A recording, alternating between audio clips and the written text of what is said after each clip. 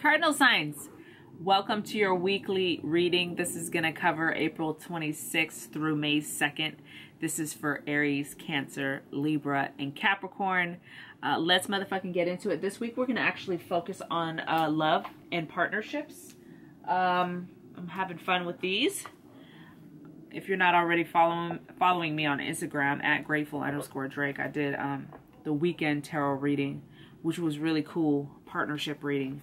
So let's start. I'm actually going to start with oracle cards, which gives us different kind of information. I'm going to start with a 5-card spread here with the tarot, and then we're going to dip into these oracle cards, these oracle decks. I have a few new ones, so this is going to be juicy. I'm super excited. Are you?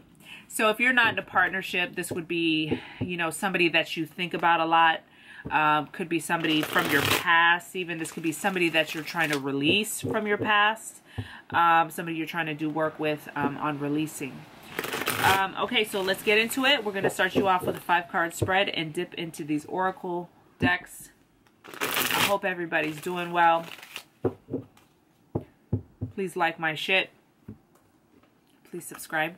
I would greatly appreciate it. Thank you for everyone who tapped in for the 21/21 readings. For anyone who donated or tipped or bought a regular reading, a regular 30 or hour-long reading, a 15-minute reading, I appreciate you guys incredibly much. Let's motherfucking get into it.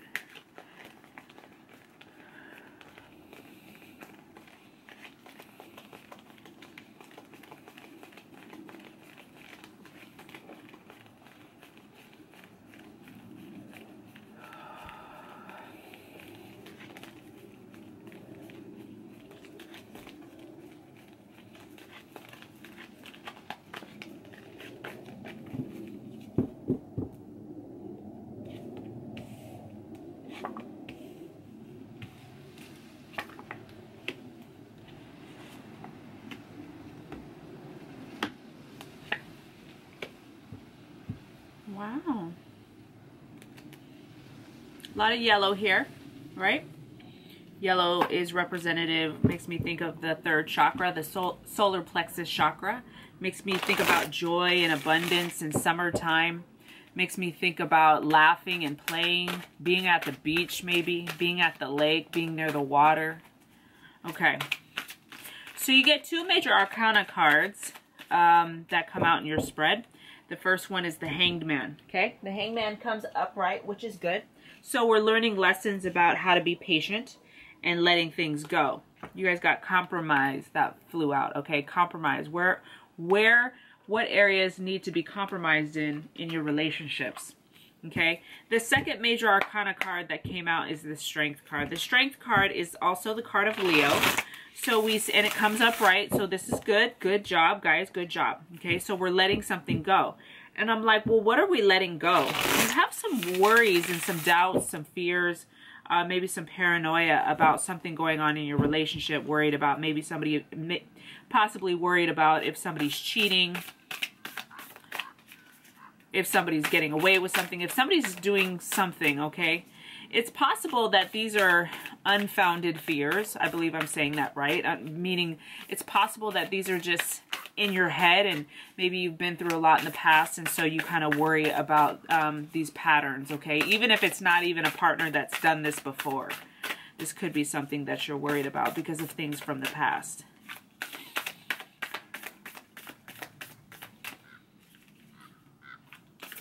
You're going to have to make a choice about whether or not you're going to continue harping on this person about this situation, okay? It does feel like for some of you guys, you're either married or deeply committed to this person. We get the 4 of Wands, so we see marriage, commitment, and ceremony. It comes up right, but then we get 2 twos, 2 of Pentacles and 2 of Wands. They both come reversed. So we see that you having a hard time making a choice, feeling really like... really kind of brewing and stewing over something. Get sensual awakening. Let me grab the book for this. Oh, okay, this is sensual awakening, bruh. Where's my sensual awakening? Within the sacred temple of your body, your soul experiences the last buffet The vast buffet. I was like, the last buffet? What the fuck? Why gotta be the last buffet? Okay, let me start over. Within the sacred temple of your body, your soul experiences the vast buffet of life made manifest. Your sensuality is a way for your soul to express appreciation, pleasure, and joy.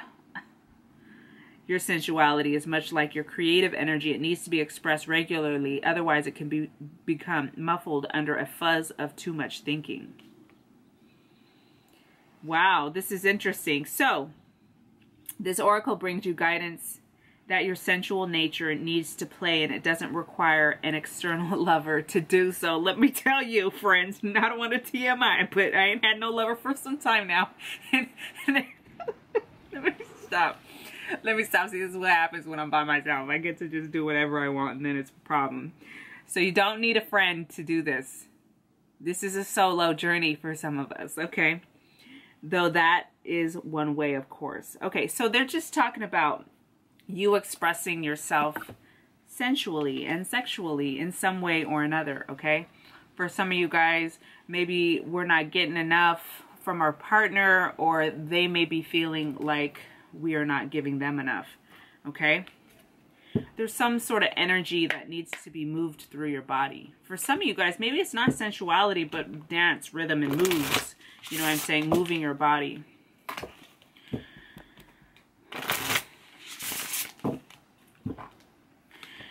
It does feel like this sense of worry or fear that's showing up here, the Seven of Swords, is less of a reality and more of like a perception, more of like a patterned, habitual way of thinking, okay? It does feel like that because all of your cards come up right. Your Four of Wands comes up right, which is a healthy marriage. The Strength card comes up right, which is releasing with grace. The Hangman comes up right, which shows there's a lesson here that feels like you want to hurry it up and speed it up. Being a little bit impatient, but these are good lessons. Okay, so the Seven of Swords doesn't worry me too badly. But you are breaking patterns which can feel very daunting, which can feel just as real and just as scary. Is the camera like going nuts? What? Oh, it is wiggling. Flat surface, please, Alex. Thank you. Come again. Okay. So even though your partner might not be doing something shady, it does still feel just as daunting. Okay. On the bottom of the deck, we have Two of Wands reversed, which shows like you have a new way of looking at it. The ball is in your court. You do have the ability to kind of change the trajectory of how things are going. But currently, you're not seeing it that way. Commitment. Okay, so you guys get the commitment card. You're definitely deeply committed to this person. So that's good to hear. Let's pull some more cards. All right. This is one of the new ones. Well, a couple of these were new, but this one's going to be fun.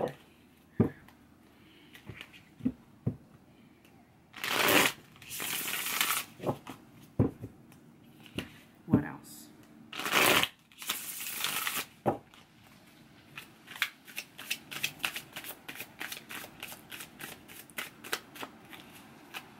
Five cards, please.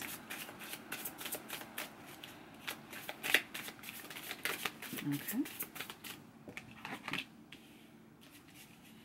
You guys have big goals together, okay? You guys have things you're trying to do. You may be juggling finances. There may be financial issues that you guys are kind of maybe not seeing eye to eye with. Things with business, career, success. Claim your place in the world, it says. Claim your place in the world. This comes underneath the Hangman. So it's going to be important that if you want this to be something that lasts a lifetime and that it really is enduring, stands the test of time, that you are able to back up and really see the bigger picture. So if you're nitpicking some shit, it's going to be difficult, okay? Underneath Seven of Swords, we get ego. Yes, okay. I'm glad these are kind of coming out the way that it seemed.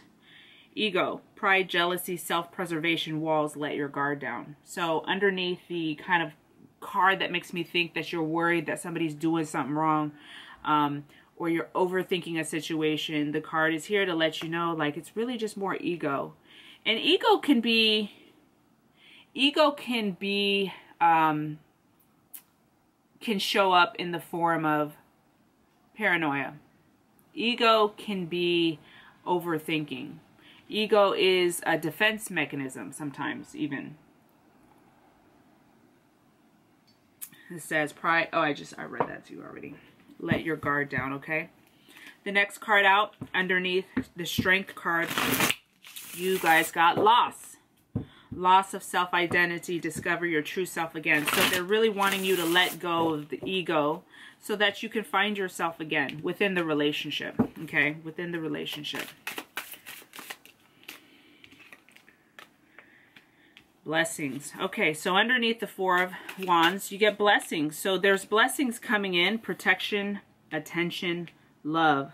Your guides are always with you. So within the marriage, you are protected, divinely guided, and blessed. Two of Pentacles underneath that, we get an awakening, realization, progress. Your twin is awakening to your connection. So this is a twin flame deck. So you may not be with who you consider your twin flame. You may not believe in twin flames. But I'm just sharing with you that these cards are pertaining to the person in your life. So regardless if you think they're your twin flame or not. I don't even necessarily give a fuck about twin flame stuff after I actually did my research. It's actually kind of, well, I don't want to put my own shit out there, but yeah, so the twin flame process seems to be kind of a daunting, unsurmountable task that doesn't seem right to me. So anyway, sidebar. Okay, on the bottom of the deck we have yes. The answer to your question is yes. So if you came in here looking for, like you were like, is he this or that? Yes, the answer is yes. But let's say you didn't come in here with a question. It does seem like you guys have a lot of potential. There's a lot of love that shows up here that we're going to need to compromise and make sure that we stay committed to each other, okay? As long as we do our work, the answer is yes, things will work out and we can do it. In it to win it, okay? Attraction. You guys are very attracted to each other, which makes it easy. I will tell you something. Don't ever try a relationship. Well, you try what you want. I'm gonna tell you, if you go into a relationship because it's a relationship that looks good on paper, you think it's a relationship that y'all work good together. If you ain't attracted to that motherfucker, it will not work. Because best believe when I'm mad at you, I extra don't want to fuck you. Extra. Okay? So already, right? I know I'm being a little bit crass, but I can be. But you know that kind of like passion you have with somebody, like even if they kind of do something stupid and they fucking piss you off, like at the end of the day, you're like, hey, I still might need to like, come here, boo, come here. And then I'll be mad again at you tomorrow, but you know what I'm saying. Okay, whoa, I didn't mean for 3, but 3 came out. This is what we have. Ooh.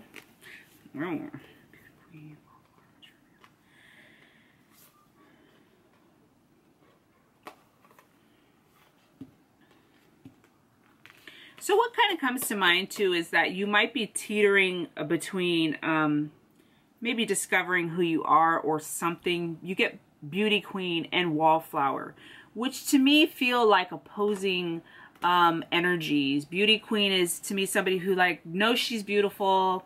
She's kind of out there and she likes to look good, and you know she gets herself dolled up for the day.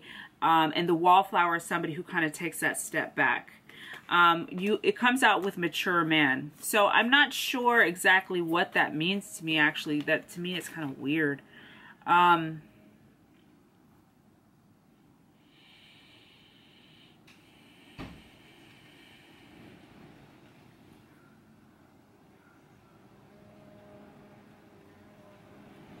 wonder if in some ways someone's partner is trying to figure out like really what he's most attracted to. Maybe what he once was attracted to is something different.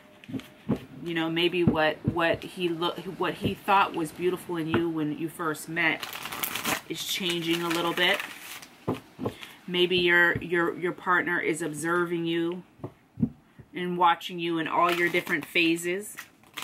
Maybe he's appreciating you in all your different phases, which would be lovely, right?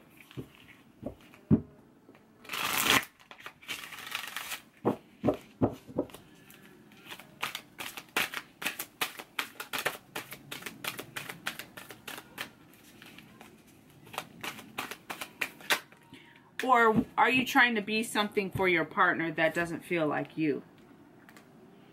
Okay, then we get 6, the third eye chakra. The 6th chakra is called the third eye chakra, which confused me for the longest time in the beginning.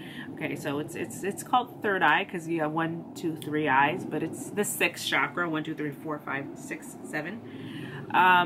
So, and the third chakra rules being able to see, it's intuition. We can feel intuition in other places in our body. I actually learned that my intuition is in my body, is in my chest, my arms. It's up here. I can feel, I know like, oh shit, I gotta do that. So it makes me move. It makes me want to do it.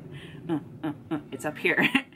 But so intuition in general, either it's a clear audience or a clear hearing or a clear clairvoyance, being able to see. Sometimes it's a clear cognizance or a clear sentience, which is a clear knowing. Sometimes I have that a lot. Or clear sentience, which is just a clear feeling, just feeling. But it's intuition in general. Third eye chakra represents you using your intuition to help you navigate through this stuff.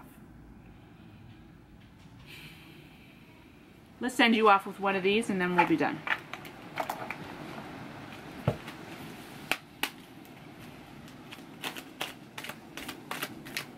Oh, okay. Power. Excuse me. You instinctively know what is right for you, and you have the power to say no or to walk away at any time. All right? So just remember how powerful you are. Okay, Cardinal signs, I love you guys. Happy motherfucking Monday, or whenever you find these. Please remember to share if you can. Please remember to like my shit. Subscribe, of course. I love you guys. And any kind of traction, clicking, movement you do on my page helps my channel grow. So, thanks. All right. Bye, guys.